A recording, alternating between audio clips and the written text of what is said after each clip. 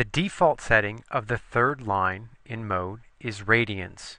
Now this is of utmost importance in trigonometry. So let's quit this and go to the home screen.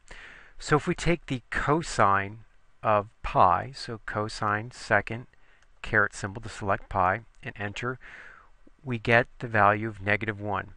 Let's go back to the mode, and on the third line, let's choose degrees. Press enter and quit to the home screen.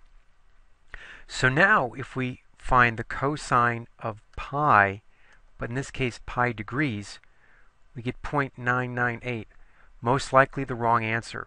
So just a tip, in trig, most often radian values will be in terms of pi, either say sine of pi, cosine of pi over 2, tangent of pi over 3, etc. Degree values will be given in integers, typically such as 30, 45, 60, 90. However, a teacher could be intentionally tricky and give you the cosine of 60 radians or the cosine of pi degrees.